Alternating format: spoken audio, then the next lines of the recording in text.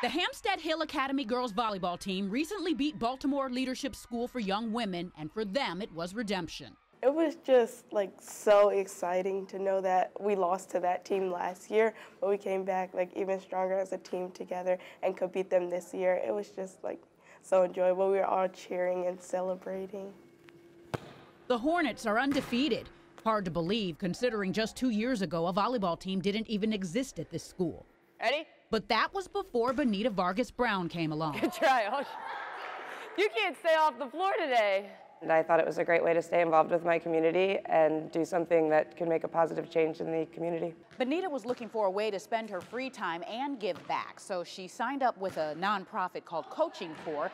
Now she spends her hours here at the school volunteering her time. Coaching Corps is a nonprofit based in California. It recruits and trains coaches to volunteer in underserved communities. Principals are kind of cobbling together teams and coaches and leagues on our own.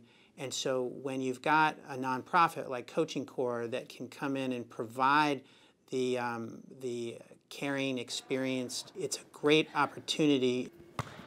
An opportunity for Hampstead Hill Academy to provide its students another outlet to learn leadership, teamwork, and character in a structured environment. I have one girl that takes a 45-minute bus ride every morning to come here because it's her 8th grade year, and she wanted to be on the team still. And Benita is more than a coach. She's a mentor who often drives her students to and from practice and talks to them about life. Our coach is great. She just makes sure that we bring our effort into everything. She also wants us to succeed in life. For her dedication, Benita recently accepted the NBC Sport Game Changer Coach of the Year award.